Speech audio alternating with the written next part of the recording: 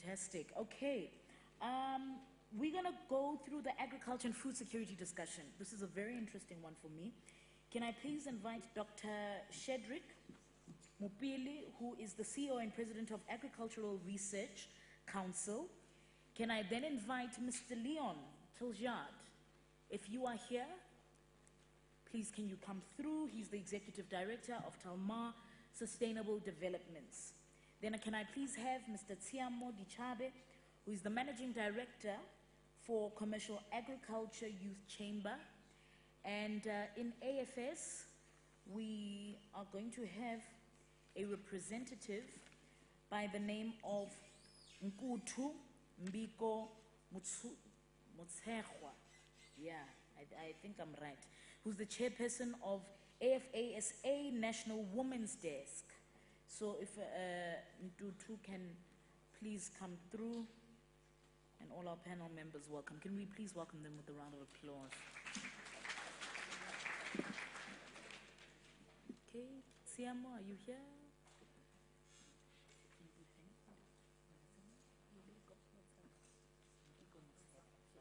Okay, thank you, Sissy. Thank you. Okay.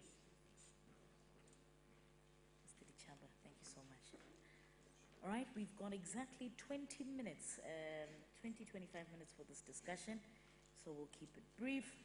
To our panel members, welcome. Thank you so much for allocating time to be with us.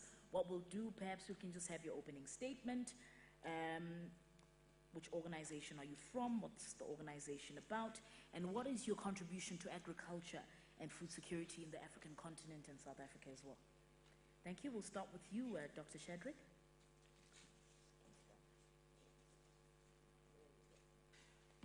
Good afternoon, ladies and gentlemen. I'm Shadrach Moepudi. Just for correction. Thank you so much, Doc. I'm with the Agriculture Research Council, which is essentially a public entity that conducts research in the agriculture sector for all the commodities except sugar. And that is because the sugar industry have their own research station, and the forestry industry also have their own research institute. So everything you see on your plate, we conduct research on as long as we have the capabilities to do so. Our research is focused primarily on enabling the farmers to be productive in terms of increasing their yields, but also on developing solutions around pests and diseases, but also providing insights as to identifying the most suitable conditions under which agriculture production can happen. But beyond primary agriculture, we also do secondary research around agro-processing, which deals with post-harvest handling, storage, and processing of some of the agriculture products, for purposes of enabling the farmers to manage and handle the product, both for the market, but also for purposes of enabling proper processing to develop new products and get it out there so that the consumers can have very good products out there. So we respond to the needs of the sector as and when they wish to see those particular needs and according to their priorities. And that is how we deliver those particular products. Let me stop there because the other issues I can deal with when we then discuss. Okay, that's fine. Thank you very much, Doc. Good afternoon, everyone. My name is Nkutu Mbiko Mutshehwa. I'm a farmer, and I've availed myself to belong to organized agriculture under AFASA, which stands for African Farmers Association of South Africa. We are an organization that seeks to mobilize, be the voice of the black farmers across the country and within the SADC region to make sure that there's proper visibility of capable farmers, those that are aspiring, new role players, progressive farmers, and commercial farmers. Enhance them to an extent that they have a footprint towards our GDP. They have a footprint in all the elements of the value chain, both vertical and horizontal. As you know, agriculture plays a significant role. It has been for the past few years, contributing towards the GDP of our country. And if you can ask me how many of black people are there, there's less than 0.1. So we are in the process of making sure that that changes. We are in the process of making sure that economic transformation as black people, mainly as black women as well, we are part of that. Thank you. Thank you so much. Siamo? Yes, ma'am. Good day, colleagues. My name is Siamo Dichabe. I'm the Managing Director of the Commercial Agriculture Youth Chamber. The chamber was formed in 2006, and majority of what we've been doing is mainly on lobbying advocacy, trying to mainstream youth participation within the sector. At the international level, I'm also the South African representative for YPAD, that's Young Professionals for Agricultural Research and Development. At the continental level, we've been providing input and support towards the implementation of the Malebu Proclamation in terms of the CADEP, which is a NEPAD program for Comprehensive Africa Agricultural Development Program. And then at the national level, we've also been providing a lot of inputs with regards to the policies that are aligned to mainstreaming and institutionalizing youth participation in the sector, including the Integrated Youth Development Strategy, the National Youth Accord, but also currently we are working very closely with the Department of Agriculture, Forestry and Fishery in the development of the draft comprehensive producer support program, which should be adopted hopefully by our parliament in the next couple of months. Sure, phenomenal. Thank you very much. Okay, just to kickstart the session, I'll just ask one or two questions to the panel, and then we can then engage further as the audience. Dr. Muyepule,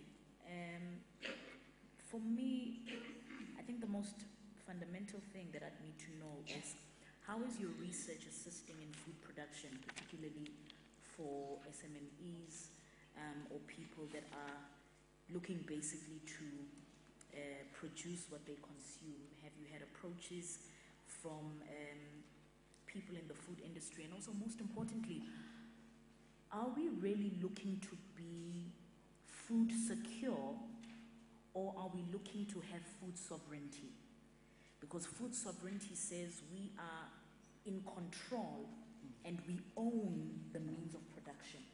And food security is to say, yes, there are taxes and duties involved, and it's just to ensure that people have access to quality food, but that's not enough. So maybe we can just kickstart the conversation around that discussion. And to what's your experience with women in farming? If you're saying also, I know you spoke about black participation at less than 0.1%, but at the women's desk, what is the narrative that happens along that platform? And then when it comes to you, Mr. Dichaba, you just told us about a document that is about to be passed in Parliament. What has the youth participation been like? What have young people have to say, about agriculture? What are their struggles, especially when it comes to an access point of view? Because I think I've heard a lot of young people say, we want to be involved, but we don't know how. It's too capital intensive. Where do we start? So what are the premises that have formed the policy that you are talking about and that will be presented to Cabinet? Okay, are there any questions in the audience regarding this panel discussion? Okay, I'll recognize you, sir, you're number 1. I'll recognize you, ma'am, you're number 2. You are number 3 and number 4. Let's start with this round, but I see you. I know I owe you from yesterday, ne? All right. Okay, we'll start with you, sir. So what we'll do, we'll just take all the questions so that you are able to answer once. Okay, yes, sir. Good afternoon, panel. Panel, would you agree that the most environmental challenge that we have in South Africa today is water supply? And that is going to affect, obviously, agriculture directly. Given that the majority of the water that we are drinking at the moment in Gauteng is coming from Lesotho, The project in Lesotho, Katsi Dam, is already 15 years behind program in phase 2. We are, as a country, water short. We have maximized the amount of dams that we can build. We can't build anymore because we only have a certain percentage of rain. That, I'm sure you all know, some has got to flow into rivers, some you can buy, some you use for industry, some you use for human population, agriculture, etc.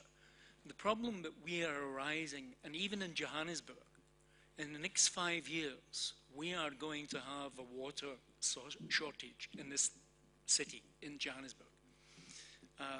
What does the panel suggest? Okay, thank you very much for that. Number 2. Good afternoon. First of all, I want to compliment DAF. I think they're the best run department, actually. I've great respect for them. My question is, how do you foresee that the Africa Free Trade Agreement will actually assist agriculture and manufacture? And is that a way for small SMEs to actually become involved? And then secondly, is there a way for your department to verify the research that's done, for example, by the Sugar Research Institute? Because I think you know more than anyone else the pressure that producers of sugarcane is under. And it is largely because of faulty international research on sugar and health issues, which I will not go into now. Thank you very much. Okay, question number 3. Good afternoon. Doc, in the climate change that we are experiencing, I think you'd know that the maize farmers really have not done well this season. Most have not planted much hectareage as compared to other seasons. In your research and obviously the work that you do around climate change and that sort, what influence or how are you influencing policies in government to sort of move towards more of precision farming rather than us, our farmers, rather planting and praying for the rain, which doesn't quite come or comes very late? How are you influencing, or what are your, how's your work sort of influencing the policy makers? And the second question is towards AFASA as well as Tiamo. I come from a funding house, a DFR, right? And one of the challenges that we mostly face when we fund, especially in the agri space, is that we've got a lot of people wanting to come and access our funding, but you'll find that the skills then are not quite there. The farming skills, the marketing skills. How is AFASA as well as the chamber sort of integrating themselves where skills are concerned, as well as aligning themselves to these funding houses? Because we are just that, we are funding houses. We don't quite have the expertise to train or whatnot. We may source, but our primary sort of basis of what we do is funding. Sure. So, yeah, thank you. Thank you very much, sis. Okay. Question number 4. Good afternoon. My question is for the doctor and also for AFASA. We have a lot of informal farmers in the townships and in the rural areas. My question is, have you guys done a research in terms of the database of how many people do we have, and also what are the interventions to bring them to formal farming? And there's also programs that are funded by the likes of CEDA, for an example. In Limpopo, there's one. It's a cooperative that they are farming grapes.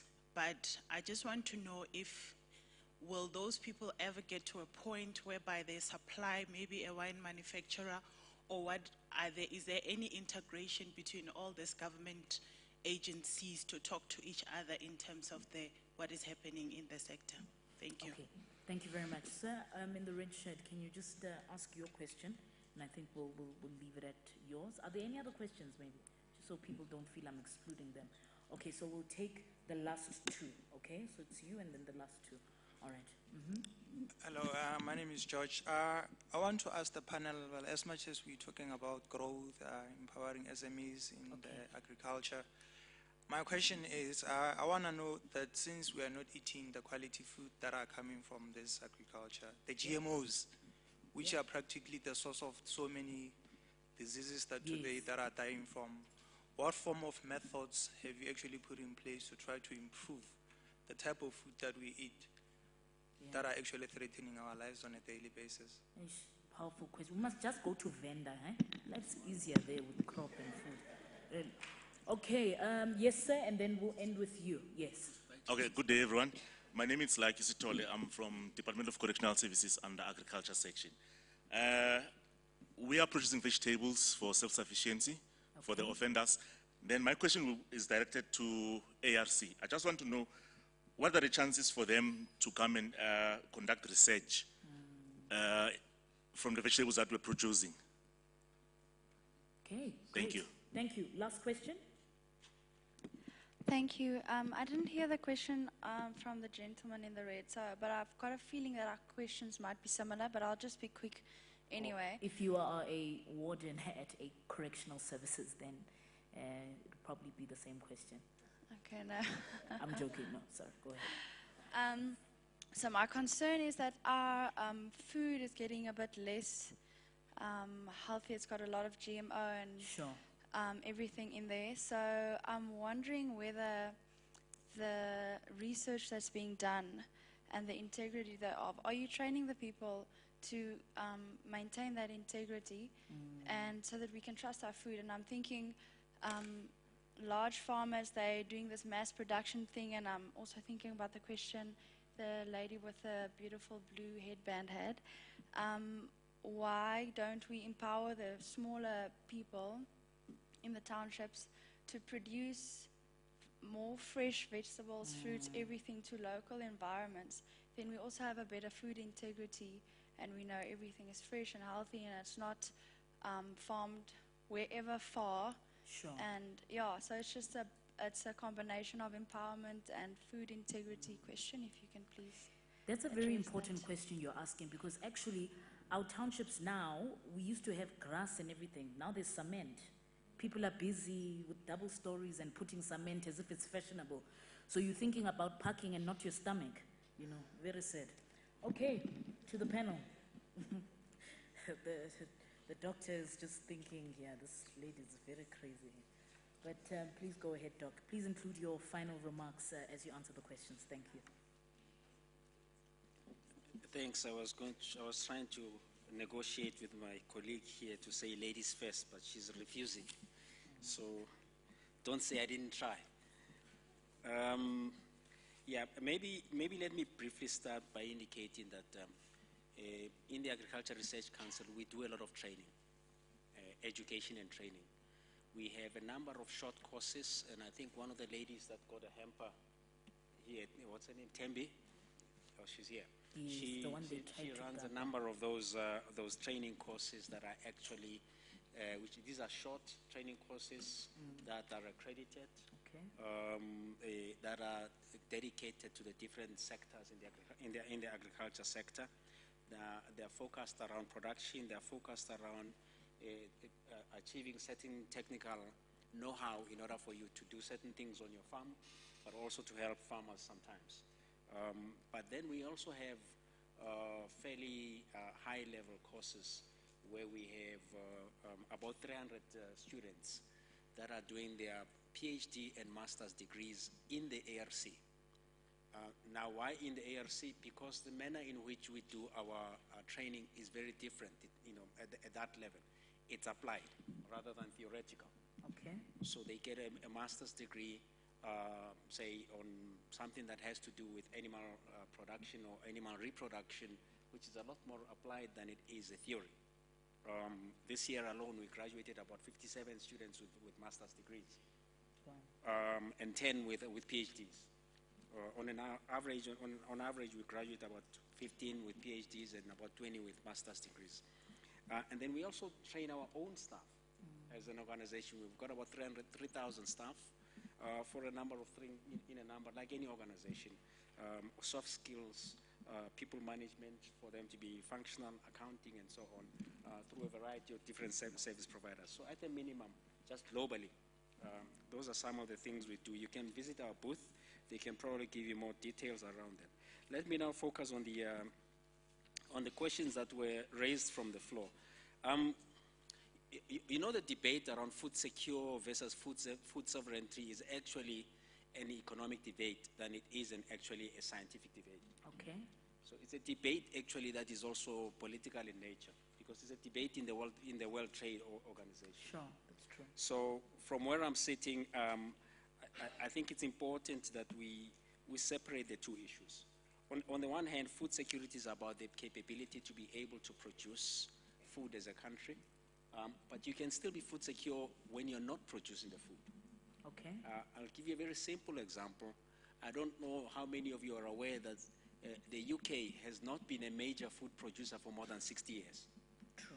It depends on importing the food, which means it buys the food. Now, are they food sovereign or not? So you've got to deal and decide with those kinds of issues. But they're dealing with food security. So you've got to actually be very nuanced and focused exactly in terms of your understanding of what you want to achieve in terms of whether you want to be food secure or food sovereign. Okay. You know, from our side as the Agriculture Research Council, our primary focus has been around food security for the country, Okay. which is largely around production, productivity. Sure. And then from there, we can deal with those other issues. The issues around water are very important, and I'm going to combine this particular response to the question around climate change, you know, because they're interrelated. Yes, we are a country that is water scarce in general. And by the way, but for correction, the Gante Dam itself, when it started getting built, was more than 20 years behind, because the project originates from 1956. Now, in terms of water shortage and suggestions, I think part of what we're doing as part of our research in the Agriculture Research Council is to begin to explore if we can produce some of those maize varieties or crop varieties that actually would enable the plant to produce more plant or more food per crop, per drop of water. In other words, resource use efficiency, improving the efficiency with which the plant draw the water and grow, rather than for them to grow to use more water, so that you reduce that particular aspect. And one of those was the fact that we've, for the last 8 years, we've been working on a project which actually is already out there. The farmers are using it in terms of its product, where we ended up with a number of maize varieties under a project that we called Water Efficient Maize for Africa, which was to develop maize varieties that are 20% more drought tolerant than any other varieties of maize out there. And this is targeted at enabling the smallholder farmer to be much more productive in terms of their yields under drought conditions. So those are some of the things that we are doing. And we're not just doing this for the maize, we're doing that for a whole range of other different types of crops that people are growing and eating in the country. That actually links to the question that was raised around climate change, because it's a response that we're trying to make the farmers to be able to be resilient to climate change. Sure. Now remember, the impact of climate change is not only around drought. There's also issues around floods. There's also issues around the fact that in some instances your soils change in composition to becoming a lot more salty, salinity, in which case that makes it very difficult for certain crops to grow under those conditions. So how do you change that? But there's also the effect that climate change also increases temperature. You've seen much more hotter climates around our environment, and therefore you need to find a way in which some of the crops that you grow can actually grow under much hotter climates. So we've developed what we call low-chill apples. So in order for you to grow apples, you actually need, under the old system or under the current system, you actually need to grow them in a condition under which they need to be exposed, the trees need to be exposed for a particular point in time to very low temperatures in the winter. So that then stimulates what a process that we call venalization, which then enables them to fruit shortly after the end of the winter. But if the temperatures don't go cold enough, then you're not going to get the fruit. So the question is, how do you grow new apples that can grow under warmer climates? And that's part and parcel of the research that we're doing. Now, obviously, that also means you need to also explore ways in which, as you collecting this data and information, you need to advise the policymakers on what instruments need to be used to influence behavioral change by us, the population, but also by the farmers. One of those is to encourage conservation agriculture or no-till agriculture and incentivize farmers in terms of the diesel rebates, that if they practice no-till farming, the rebate will be higher. But if they don't practice no-till farming, they don't get the rebate. So that's an important policy intervention that you can bring to the farmers to influence their behavior and also save costs, but also enable them to get there. That also involves things like precision farming and so on. The informal farmers and database, we get databases based on the various provincial authorities that have some of the information about the farmers. We're increasing a lot of the projects that we're running with smallholder farmers. A lot of the training courses that Tembi runs are targeted at smallholder farmers. The intention is to try also to influence various government departments to buy from these particular farmers, particularly the members of AFASA. We are not in that space ourselves. The best that we can do is influence the different government departments that these are capable farmers that are producing good quality foods and so on. We're running a project together with the Australians as well as the National Agriculture Marketing Council and the Department of Agriculture, Forestry and Fisheries, where we have actually brought on board your big supermarket like Woolworths and Pick and Pay. And lastly, what we are trying to do in that particular project is to demonstrate to Woolworths and Pick and Pay that the quality of the meat coming from these smallholder farmers that have gone through our training, but also who have also participated in our breeding program for breeding their animals, they are producing good quality meat that actually needs to be on their shelves. So we're working on that. It's a project that we're running now. We've been running now for about 3 years and so on. We have a very open media in the country, and the internet actually is full of a lot of information that is actually unverified. You can say anything and put it on the internet. Okay. Whether it's accurate or not accurate doesn't matter. So simply because the food is perhaps a GMO doesn't mean it is not good quality food. I think we need to understand the science around that, and I would suggest that we focus around really getting verified scientific information in order for us to use that particular information. The invitation to work with the correctional services, my colleagues will follow up. Sure. And then we can deal with it. I think the issues around township farmers being productive, I think there's a whole range of tools and techniques that can be used. We're working with the Gauteng Department of Agriculture on this particular matter, looking at things such as hydroponic, vertical farming, and so on. Okay. Let my colleagues to deal with the rest of the questions. Thank you. Thank you, Doc. Thank you very much. Mayor Ndutu, I know that Tsiamo has to rush quickly. Are you okay? Okay, so you can continue again with your closing remarks and answering the questions. Okay, thank you, Tsiamo. I had to allow the doctor to speak first because he's also our landlord. So in case AFASA can't pay rent month end, he will know I've done some favors. But yeah, in as far as women participation within AFASA is concerned, one of our main mandate is to really interrogate the existing policies, right?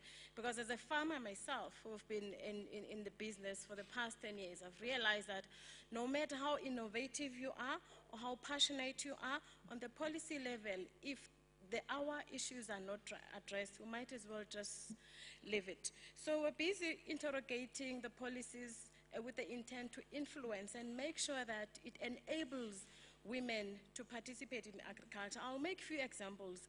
We're busy talking to stakeholders like COPTA, which is hosting most of our rural women.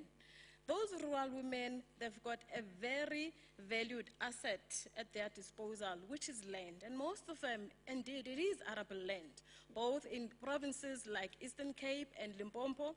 But then you have policies within those stakeholders that are not really conducive for women. So we're approaching them to say, don't box women to 10-hectare size of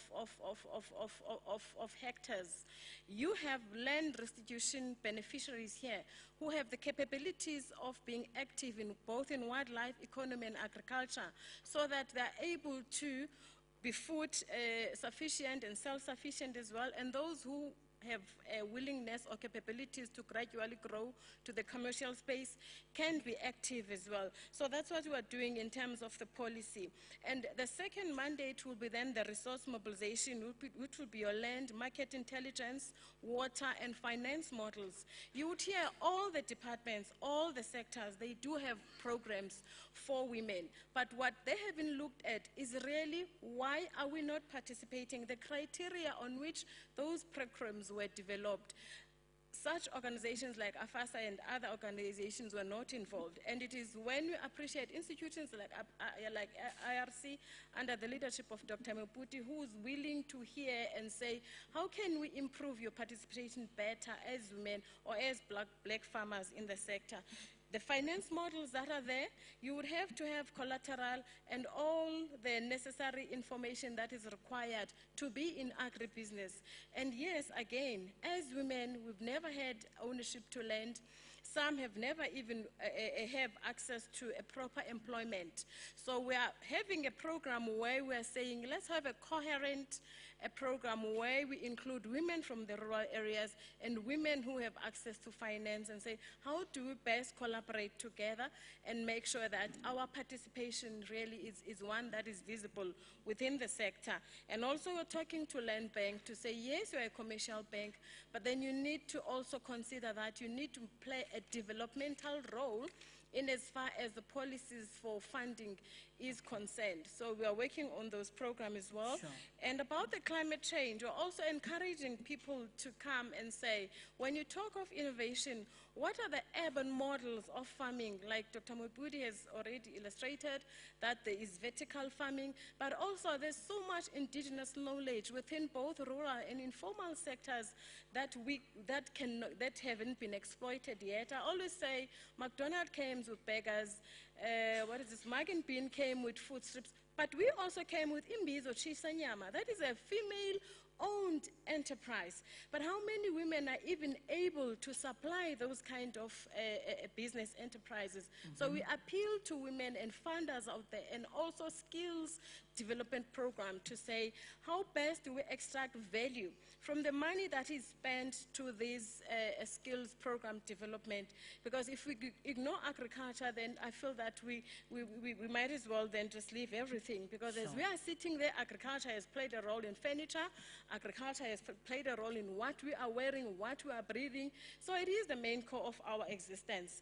And in as far as informal and rural intervention are concerned, we are busy with the help of IRC to come up with an aggregated procurement platform where we say, farmers, whether you're online or offline, whether you have access to the smartphone or not, you should be able to gain access. So our approach is that of a market-driven approach. What does the market demands? And how do we exploit innovation to make sure that it is aligned with the demand and with the research, so that at the end of the day, whatever skills that people are acquiring out there, there's value and there's impact in terms of the society as well. Thank you. Thank you very much. Tiamo, just quickly to close, yeah, and answer questions. Thank you, Program Director. I'll try to be as brief as possible and try to encompass all the questions into one answer from a highest level as possible.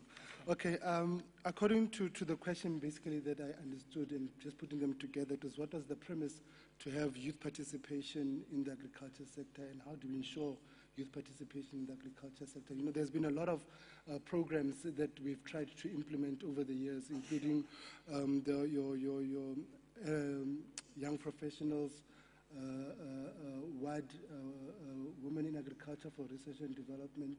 And through those kinds of programs, we were able to ensure that we can mainstream more youth participation into the sector. But because of lack of access to finance, as my colleagues already said, it has become very difficult for young people to get into the agriculture sector. As you know, agriculture sector is not such a glamorous industry, and some of our young people obviously are not tilting or wanting to go towards the sector because of the unglamorous element of it.